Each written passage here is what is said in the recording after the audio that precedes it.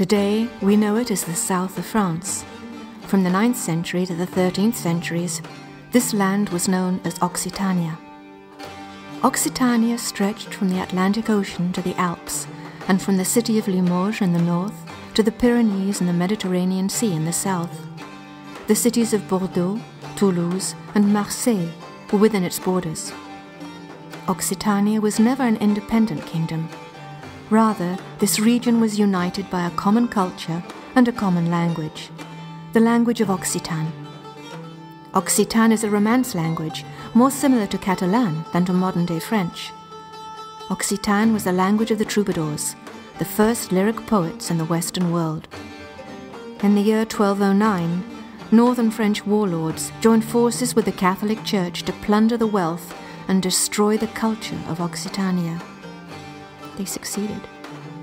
Even so, even today, we can still hear echoes of Occitan culture and echoes of the Troubadours.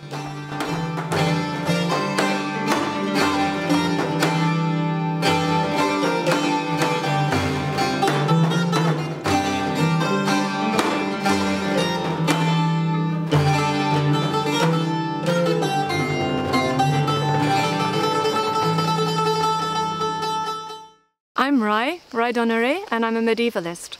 Today we're on the trail of the Troubadours. Off we go.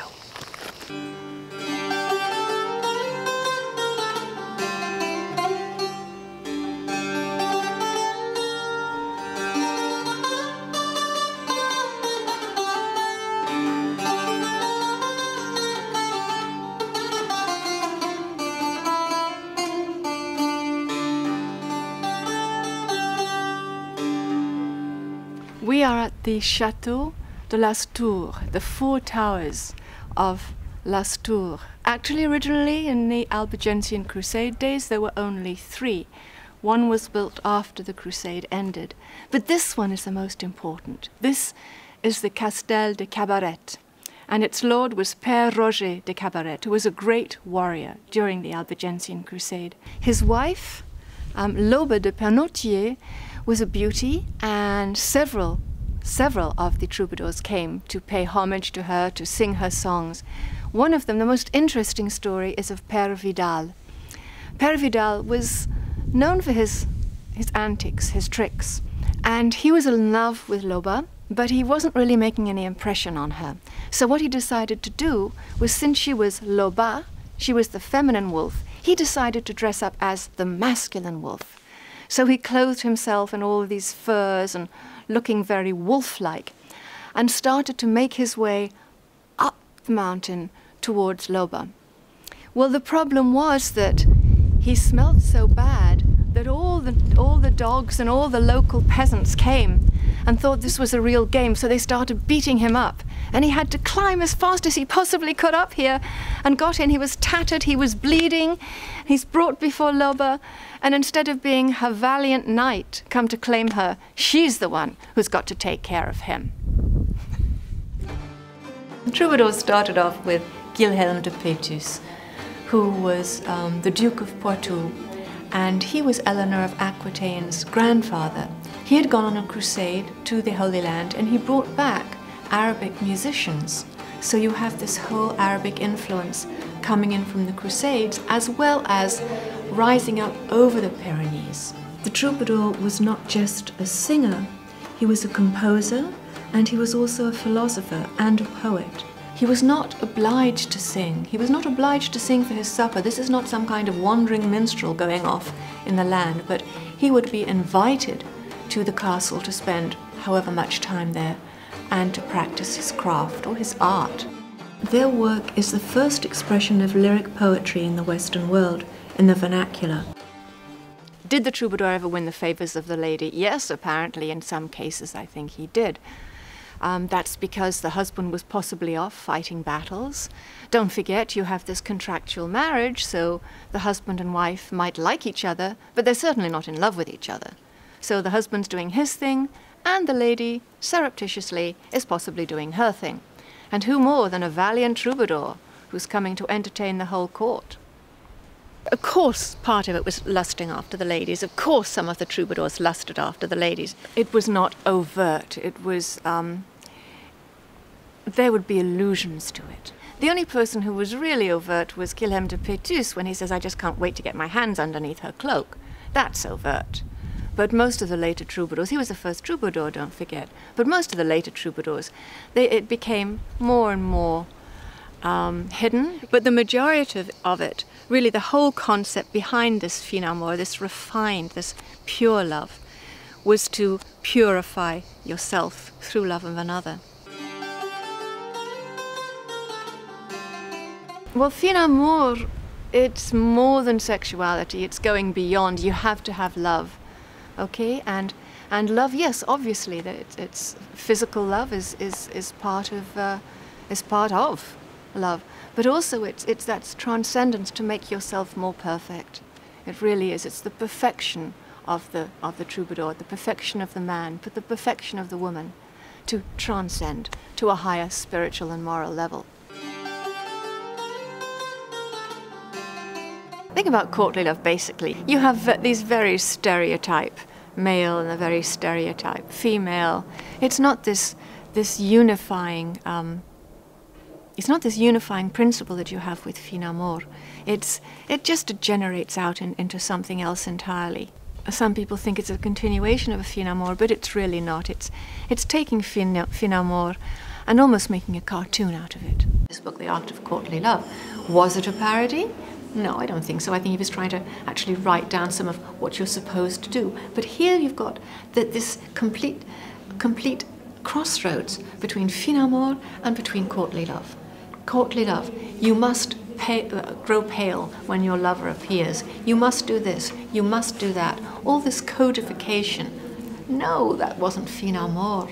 Fin amour is felt from the heart. Courtly love is felt from the head, and there's a damn big difference between those two. Loving someone else heals you, and it's only through loving someone else that you can really open up yourself and understand what loving God means, loving the divine. How can you love God if you can't love other people? How can you love God if you can't see her in everybody's eyes? The whole impetus of fin amour is this transcendence, is this perfecting yourself to become a better person. And it was through loving someone, and it was only through loving someone that you could become a better person. You let your ego go. You put the other person before yourself. And that's how you transcend.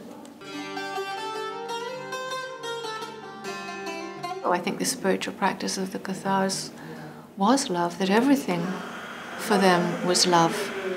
People talk about the Cathars having a good God who is immaterial and a bad God who was material. But again, it's such a simplistic philosophy for these people who were so incredibly sophisticated and intelligent. No, the bad God was the God inside, was the ego, because the war was going on inside every person. So yes, there was a bad God and a good God, but the bad God was the ego. The good God was the conscience, the heart, what the heart was telling him. Really, with fin amour, you have the ideas of Cathars, and it's hidden in plain sight. I mean, there are certain scholars who go through every single line of a troubadour poem. You're not going to find it like that. You're going to find the whole thing in the concept of fin amour. You don't need anything else. Hey, it's right there in the song. The whole concept is transcendence. That's what fin amour is about. Transcendence through love. Transcendence through the power of love. Through the power of love, we can change ourselves and we can change the world. The classical age of the troubadours goes from 1180 to 1220. I put it at 1210 because you've got the Albigensian Crusade starting in 1209. This is putting the entire Occitane into complete and utter turmoil. We're at the Castel de Pere Pertusa. Pere Pertusa was probably the most well-known of all the Cathar castles. This is built high, high on a rock. Pere Pertusa means pierced rock. The owner, Guilhem de Pere Pertusa, did not submit to the Simon de Montfort and the Crusaders, and he was excommunicated. The castle hung out for as long as it possibly could, and only after the Albigensian Crusade was it finally delivered into the hands of the French. You see the bravery, you see the perseverance, you see the heart of the people who lived here in Occitania. Nothing could shake them. Like this castle, nothing could shake it. Nothing could shake them. They were determined to do what they were going to do, which was to keep their society going, keep their society alive. It was a society where there was religious tolerance. Nowhere else was there religious tolerance. Here there was religious tolerance. Here there was gender equality. Here there was social mobility. They lived by their own rules, by the rules of Parace, this tremendously strong ethic. Those are very much warrior ethics. You're going to kill them, you kill them on the battlefield, fair and square, but you're certainly not going to take them and hang them. That is against Parace, that is against the code of honor. Parace, it's a whole code of ethics. It's everything that was good about the society of Occitania. It was bravery, it was loyalty, it was honor, it was generosity, it was kindness, it was tolerance, and it was balance. Balance between the person and the world, and balance within oneself. That is Parace. And there's just not one word to describe it. If you followed Parace, then you had prezz, you had worth, you had value. And if you said he or she has prezz, you didn't need to say anything else about it, because then that person obviously would follow Parace. Parace was endemic to the country. If it had a motto, it would have been Parace. Any part of your medieval society was constantly at war. It was a completely different ethic. That was the ethic of the times. The men fought wars. Think of the samurai. It's kind of a loose analogy, but there you go. It's a similar kind of thing. There's a code of ethics, and yet it's a warrior society. You have to remember, it was 800 years ago. 800, 900 years ago. So for its day, it was very enlightened, yes. And it was a damn sight better than anything else in Europe. And a longbow could go up to 300 yards, so he could get people down there. You see, the reason the English won at Agincourt was because they had the longbow. And these things just came absolutely flying over and decimated the French, because the French only could just go straight. They were in these lines of cavalry and just went straight. And they couldn't really turn side to side because they had those bloody great helmets on. Aquitaine, the whole of Aquitaine belonged to England, because, Eleanor of Aquitaine, she was married to Henry II of England. So all of Aquitaine was under English rule. Richard the Lionheart hardly spoke any English. He spoke Occitan and he spoke Francian. So he didn't know any English. And certainly Richard would have had the longbow. And Richard knew a lot of people in the south of France. He sort of trundled around. So it's very possible that Guilhem de Perepétusa met Richard somewhere, or certainly knew of his skill in battle and what was going on with the longbow. It's perfect alignment. And with 300 yards, boom, with a longbow straight down.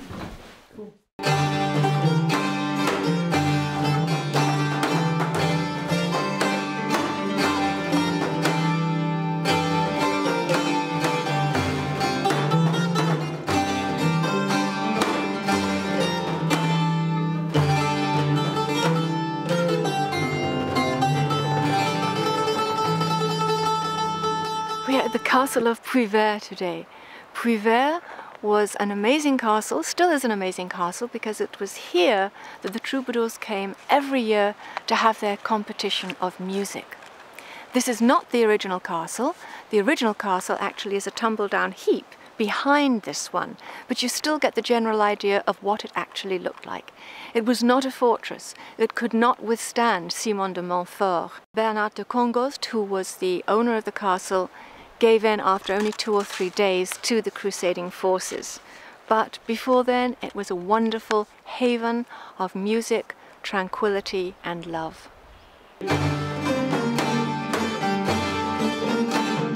This was the place to be in the spring. Everyone wanted to come to Puivert. It was the Woodstock of its day. In 1170, Eleanor of Aquitaine was here, with possibly Richard the Lionheart, her son, and there was a competition at that time with various troubadours. The troubadours would come here to entertain, but also probably to meet each other, to renew their ties every year. The troubadours were in friendly competition. so they would be glad to see each other. This was a Cathar household, and it was also the place where all the troubadours reunited. You get this idea that the Cathars were terribly strict and austere, but here was a Cathar family putting on a music festival, so they were just as human as everybody else. They liked a good song. Puy-Vert was really in the center between two great castles, between Montségur and Perpétus. And so people would come here, I suppose, on their way from one to the other, and it was kind of an informal place. This is the Musée du Kercorbe, the Museum of Kercorbe, which is just down the road from the castle of Puy-Vert. And this is an extraordinary place because they have copies, or rather reproductions, of the medieval instruments. All of those instruments have been replicated with the help of experts, of musicians, of archaeologists, of technologists, and now they can actually be played. And you can see some of these have carvings of animals on them. One of the reasons was because some of the instruments were actually used during hunting, because the hunt was accompanied by music, which I didn't know about before. These animals are in a kind of a light mode, a very secular mode. Ça, c'est l'unique au monde aussi. Ah, c'est unique au monde. C'est la reconstitution donc, de la cornemuse donc, du château de Puy-Vert. Donc il y a une vingtaine d'années, il y a un modèle qui a été fait dans le musée et qui n'a pas été exploité depuis, qui est resté dans le musée. Et c'est le seul exemplaire au monde en circulation. Ouais, c'est des hanches simples, quoi. C'est des morceaux de roseau fendus dans le sens de la longueur. Donc ici on a la partie mélodique de la muse, et ici on a la partie bourdon avec un résonateur qui était fabriqué comme ça. Voilà. Qui au départ les muses donc se jouaient comme ça.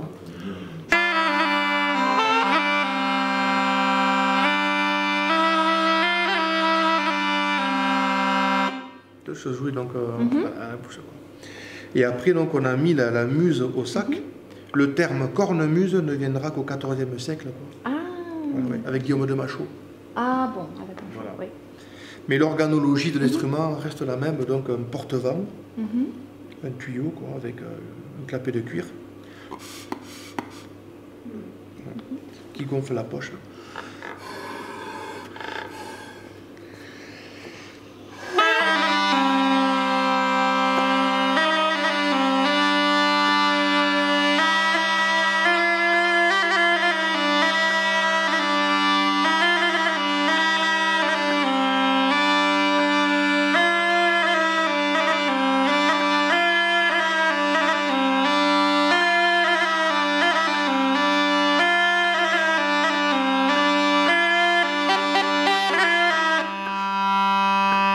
Et là, on pouvait même, en bloquant la partie mélodique de la cornemuse, qu'on peut l'entendre, avoir que le bourdon de la cornemuse, ce qui permet de chanter sur un bourdon avec une voix un peu comme la polyphonie.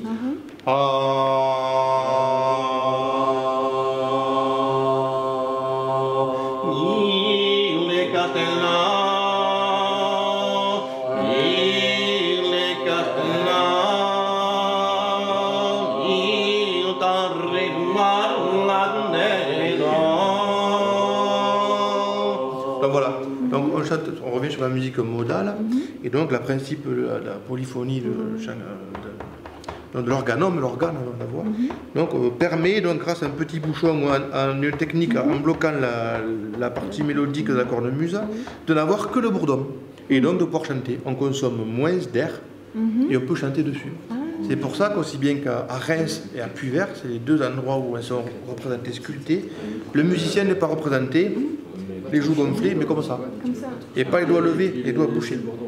Voilà. Voilà. C'est très intéressant.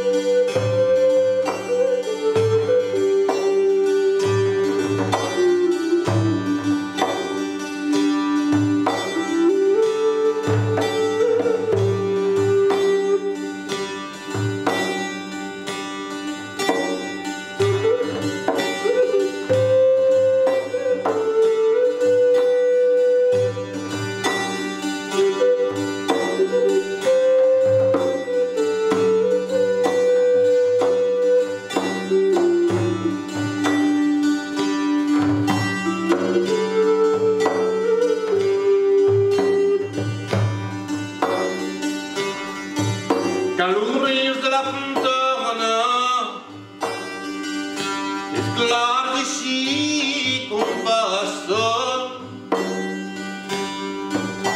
e por la flus da eglantina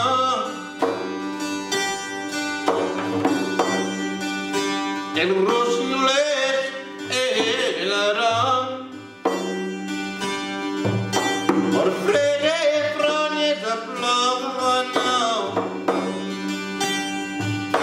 son lucenta della pina andres che meu refragnia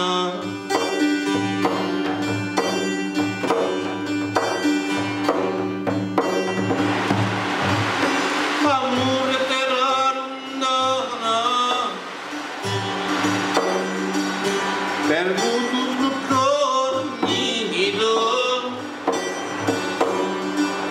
e non puoi trovare mezzina in un'altra volta reclam attractamos tu sogna in verde spucciuto cortina a desiderare compagnia.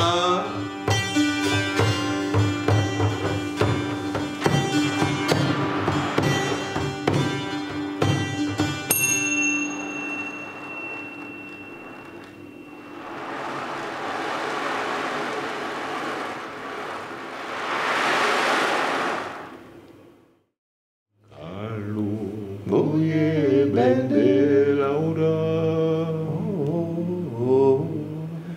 allo boye bende laura, lando sunagliaro,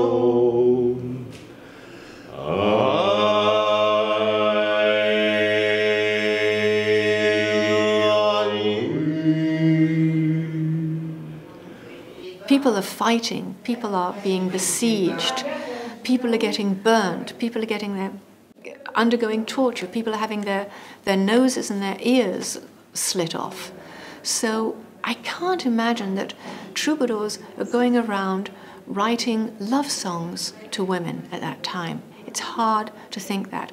I think they may have been writing songs, but they were writing a different kind of song. Now, at the end of the Albigensian Crusade, and when you get the Inquisition coming along, then you get the really biting wit, and you get the sarcasm, and you get the incredibly anti-Roman polemic. But that's not what I would call the heart of fin amour. That's not your real classical troubadour music. After the Crusade did its work and basically knocked out the entire community of the Cathars, it was during the time of the Inquisition, around 1230, 1235, I can't remember, even 1240, that a man was humming a troubadour melody on the streets of Toulouse and was hauled in by the Inquisition, because obviously this was highly subversive. But one of the troubadours, several of them wrote really biting satire against the church and put them to a church chant or a church song, which you don't get much more subversive than that.